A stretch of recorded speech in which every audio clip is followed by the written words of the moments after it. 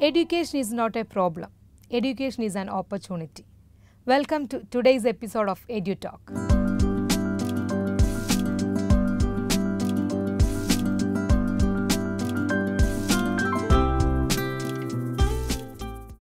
ഇന്ന് എഡ്യു ടോക്കിൽ നമ്മൾ ചർച്ച ചെയ്യുന്നത് എയർലൈൻ ട്രാവൽ ആൻഡ് ടൂറിസത്തിൻ്റെ ജോലി സാധ്യതകളെക്കുറിച്ചാണ്.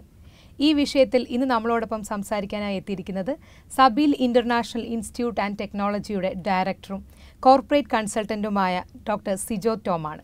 വെൽക്കം മാം. നമ്മൾ ഇന്ന് ഇൻട്രൊഡക്ഷനിൽ പറഞ്ഞ പോലെ തന്നെ എയർലൈൻ ട്രാവൽ ആൻഡ് ടൂറിസം, ഇതിൻ്റെ എന്താണ് മാം ഇവിടുത്തെ ജോലി സാധ്യതകൾ? എല്ലാവരും സാധാരണ പറയുന്ന മാതിരി എയർലൈൻ ട്രാവൽ ആൻഡ് ടൂറിസം ഒരുപാട് ജോലി സാധ്യതകളുള്ള ഒരു മേഖലയാണ്. പെട്ടെന്ന് നമ്മളുടെ മനസ്സിലേക്ക് ആദ്യം ഓടി വരുന്നത് ക്യാബിൻ ക്രൂ. അതെ, നാട്ടിലാണെങ്കിലും എപ്പോഴും ക്യാബിൻ ക്രൂ മാത്രമാണ് ഒരു എയർലൈൻ ജോലി എന്നുള്ള ഒരു ഇതാണ് നമ്മൾ കാണുന്നതും അവരെയാണല്ലോ. അതെ, ഏറ്റവും കൂടുതൽ. പക്ഷേ അത് ഒരു ചെറിയ ഒരു വിഭാഗം മാത്രമാണ് ക്യാബിൻ ക്രൂ അല്ലെങ്കിൽ കമേഴ്ഷ്യൽ പൈലറ്റ് ആണെങ്കിലും. പിന്നെ വരുന്ന ഒരുപാട് സോഫ്റ്റ് ഏരിയകളുണ്ട്. അതായത് കസ്റ്റമർ സർവീസ്, ട്രാവൽ ആൻഡ് ടൂറിസത്തിൽ വരുന്ന ഒരുപാട് റിസർവേഷൻ ആൻഡ് ടിക്കറ്റിംഗ് സ്റ്റാഫ് ആണെങ്കിലും, പിന്നെ കുറച്ചും കൂടി ടെക്നിക്കൽ സൈഡിലോട്ട് വരികയാണെങ്കിൽ കാർഗോ, DGR, അല്ലെങ്കിൽ പിന്നെ ഹയർ ടെക്നിക്കലാണെങ്കിൽ ഏവിയേഷൻ എഞ്ചിനീയറിംഗ് അല്ലെങ്കിൽ എയർക്രാഫ്റ്റ് മെയിൻ്റനൻസ്, അങ്ങനെ ഒരുപാട് ഏരിയകളുണ്ട്. പക്ഷേ ഈ ഏരിയകളിലോട്ട് എല്ലാവർക്കും അപ്ലൈ ചെയ്യാൻ പറ്റില്ല. അപ്പം നമ്മൾ നോക്കുന്നത് ഗൾഫിൽ അല്ലെങ്കിൽ മിഡിൽ ഈസ്റ്റിലോട്ട് വരുന്ന ഒരു വിഭാഗം ആളുകൾക്കാണെങ്കിൽ ഇപ്പോൾ ടെക്നിക്കൽ ജോബ് ഓടിച്ചെന്ന് അത് നമുക്ക് ചെയ്യാൻ പറ്റില്ല. അത് കുറച്ച് ഈസി ആയിട്ട് എത്താൻ പറ്റുന്നത് നമുക്ക് ഇവിടെ വന്നതിന് ശേഷം അപ്ലൈ ചെയ്യാൻ പറ്റുള്ളൂ. അത് നാട്ടിൽ നിന്ന് അല്ലെങ്കിൽ പല സ്ഥലങ്ങളിൽ നിന്നും ഗ്രാജുവേഷൻ അല്ലെങ്കിൽ 2 ഇയർ പ്രോഗ്രാം 3 ഇയർ പ്രോഗ്രാം ഒക്കെ ചെയ്ത് ഡെഡിക്കേറ്റഡ് ആയിട്ട് വരുന്നവർക്ക് എഞ്ചിനീയറിംഗ് മേഖലകളൊക്കെ പെട്ടെന്ന് അങ്ങനെ ഓടി ആർക്കും ചെയ്യാൻ പറ്റില്ല. പക്ഷേ സാധ്യതകൾ ചോദിക്കുവാണെങ്കിൽ ഒരുപാട് സാധ്യതകളുള്ള മേഖലകളാണ് ഈ നമ്മുടെ എയർലൈൻ ട്രാവൽ ആൻഡ് ടൂറിസം. അപ്പം മാഡം പറഞ്ഞു കഴിഞ്ഞു, നാട്ടിൽ നിന്ന് ഇപ്പോൾ ഒരാൾ അയാട്ട് പഠിച്ചിട്ട് വരികയാണെങ്കിൽ ഏറ്റവും ഈസി ആയിട്ട് അവർക്ക് ഇവിടെ ഏത് മേഖല, ഇപ്പോൾ ട്രാവൽ ആൻഡ് ടൂറിസം പറയുമ്പോൾ ഒരു വാസ്റ്റ് ആണ്, നമുക്കറിയാം. അപ്പോൾ ഏതാണ് ഏറ്റവും ഈസി ആയിട്ട് നമുക്കൊരു ജോബിന് ട്രൈ ചെയ്യാൻ പറ്റുന്നത്? ഇപ്പം നാട്ടിൽ നിന്ന് പഠിച്ചു വരുന്നവർ അയാട്ടയുടെ പ്രോഗ്രാം മാത്രമല്ല അവർ പഠിച്ചു വരുന്നത്. ഇപ്പം നാട്ടിൽ നിന്ന് വരുന്നവർ മിക്കവാറും ഒരു പക്ഷേ ഇപ്പോൾ എയർലൈൻ മുന്നിൽ കൂട്ടി ആദ്യമേ തന്നെ ഡെസ്റ്റിനേഷൻ എന്നതാണ് എന്ന് കണ്ട് പഠിക്കുന്നവർ ഒരു പക്ഷേ ഗ്രാജുവേഷൻ ആവാം, 3 ഇയർ കോഴ്സുകളാവും. പല യൂണിവേഴ്സിറ്റികളും ഇപ്പോൾ airline travel and tourism management എന്ന് പറഞ്ഞു കൊടുക്കുന്നുണ്ട്.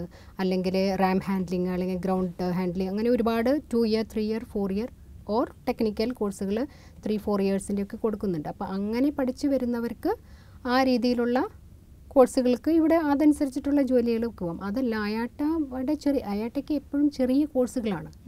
ഒരുപാട് 2 ഇയർ 3 ഇയർ പ്രോഗ്രാം ഒന്നുമല്ല, എല്ലാം ഒരു 3 മന്ത്സ് മുതൽ ഒരു 6 മാസം വരെ എടുക്കാവുന്ന കോഴ്സുകളാണ്. അപ്പോൾ അതിൽ ഇപ്പോൾ അവർ പഠിച്ചത് എന്താണോ, ഒരു പക്ഷേ അയാൾ പഠിച്ചിട്ടുണ്ടാവുക റിസർവേഷൻ ആൻഡ് ടിക്കറ്റിംഗ് ആവാം. അപ്പോൾ ഇവിടെ വന്നാൽ അതേ അപ്ലൈ അത് ചെയ്യുന്നതാണ് ഏറ്റവും നല്ലത്.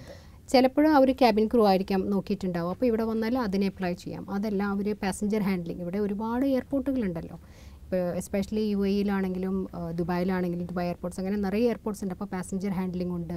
പിന്നെ travel is A vast area here. ഇപ്പോൾ ട്രാവൽ ഏജൻസികളിലുണ്ട്. അപ്പോൾ എന്താണോ അവർ അയാട്ടടെ ചെയ്തിട്ട് വരുന്നത് അതിനനുസരിച്ചിട്ടുള്ളത് ഇവിടെ അപ്ലൈ ചെയ്യാം. ഇപ്പം മാം നേരത്തെ സൂചിപ്പിച്ച പോലെ ഒരു ഷോർട്ട് ടേം അങ്ങനത്തെ ചെറിയ കോഴ്സസ് ഉണ്ടെന്ന് പറഞ്ഞല്ലോ. അപ്പം ഏതാണ് അങ്ങനത്തെ കോഴ്സസ്? അങ്ങനത്തെ ആർക്കൊക്കെ അത് ചെയ്യാൻ പറ്റും?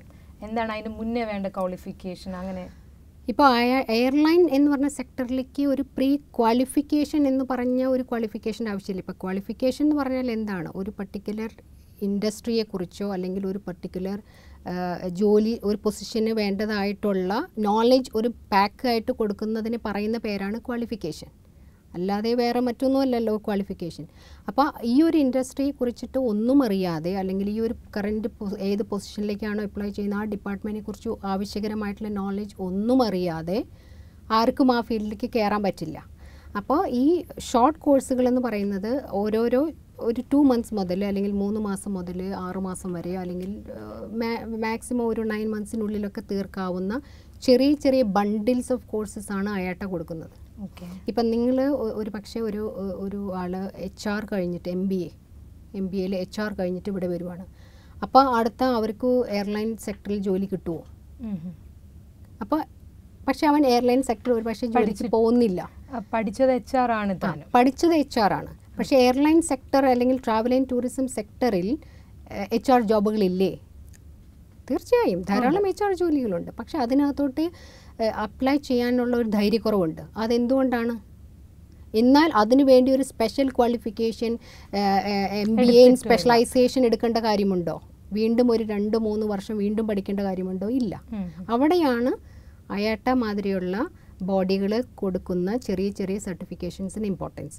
അപ്പം നമ്മൾ പഠിച്ചത് ഒരു പക്ഷേ സെയിൽസ് ആൻഡ് മാർക്കറ്റിംഗ് ആവാം, അല്ലെങ്കിൽ അക്കൗണ്ടൻസി ആവാം, അങ്ങനെയുള്ള സാധാരണ ഗ്രാജുവേഷൻ വരുന്നവരാവാം, IT ആവാം, എൻജിനീയറിംഗ് ആവാം. എൻജിനീയറിങ്ങിന് ഒരാൾക്കും ഒരു പക്ഷേ ഇപ്പോൾ IT യിൽ ഒരു എയർലൈൻ സെക്ടറിൽ പോകണമെങ്കിൽ അയാൾക്ക് സ്റ്റിൽ IT ഡിപ്പാർട്ട്മെൻറ്റിൽ പോവാം.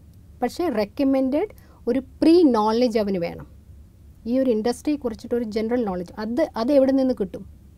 ഒരു പക്ഷേ നമുക്ക് ഗൂഗിൾ വഴിയൊക്കെ സെർച്ച് ചെയ്യാം, അല്ലെങ്കിൽ ചില ഓൺലൈൻ പ്രോഗ്രാമുകൾ എടുക്കാം. പക്ഷേ ഇത് റെക്കമെൻഡഡ് പ്രോഗ്രാം എന്ന് പറയുന്നത് അയാട്ടയുടെ ചെറിയ പ്രോഗ്രാമുണ്ട്. അത് അവർ IATA as an awarding body our research ചെയ്ത് കണ്ടുപിടിച്ച് റെഡിയാക്കി ബണ്ടിൽ which all knowledge is required. ആ റിസർച്ച് അവർ ബാക്ക് വർക്ക് ചെയ്തിട്ട് ബണ്ടിലാക്കി വെച്ചിട്ടുണ്ട്. So why don't we take it? അതെടുത്ത് നമ്മൾ അതിൻ്റെ നോളജ് പെട്ടെന്ന് ഫാസ്റ്റായിട്ട് ഗെയിൻ ചെയ്യുന്നു. And you still can apply HR position വേണമെങ്കിൽ എയർലൈൻ ഇൻഡസ്ട്രി. അതിനുള്ള ഏറ്റവും എളുപ്പമുള്ള ഒരു വഴിയാണ് ഈ ഷോർട്ട് ടേം കോഴ്സസ് അല്ലേ?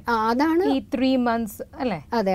അതുകൊണ്ടാണ് ഈ എയർലൈൻ അല്ലെങ്കിൽ ട്രാവൽ ആൻഡ് ടൂറിസം മേഖലകളിൽ it's not A rocket science. അപ്പോൾ അത് ഒരു 4 വർഷം പഠിച്ച് അല്ലെങ്കിൽ 5 വർഷം പഠിക്കേണ്ട ആവശ്യമില്ല. ഇവിടെ വരുന്നു ഏത് ഫീൽഡിലാണോ നിങ്ങൾ പ്രീ ആയിട്ടുള്ള ക്വാളിഫിക്കേഷൻ എടുത്തിട്ടുള്ളത്, ഒരു പക്ഷേ മാനേജ്മെൻറ്റോ ഫൈനാൻസോ ഏത് തന്നെയാണെങ്കിലും ഈ ഇൻഡസ്ട്രി നോളജാണ് പിന്നെ വേണ്ടത്. ആ ഇൻഡസ്ട്രി നോളജിന് ഒരു ചെറിയ ഷോർട്ട് പ്രോഗ്രാം അയാട്ടയുടെ ചെയ്ത് കഴിഞ്ഞാൽ ഒരുപാട് കോഴ്സുകളുണ്ട് അയാട്ടയ്ക്ക്.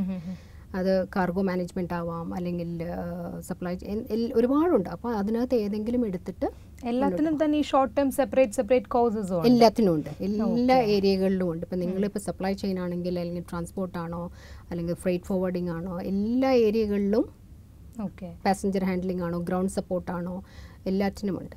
ഇപ്പം മലയാളികൾ ഏറ്റവും കൂടുതൽ പഠിക്കുന്ന ഒരു ജോലി എന്ന് പറയുന്നത് നമ്മുടെ കസ്റ്റമർ സർവീസ് എന്ന് പറയുന്നത്.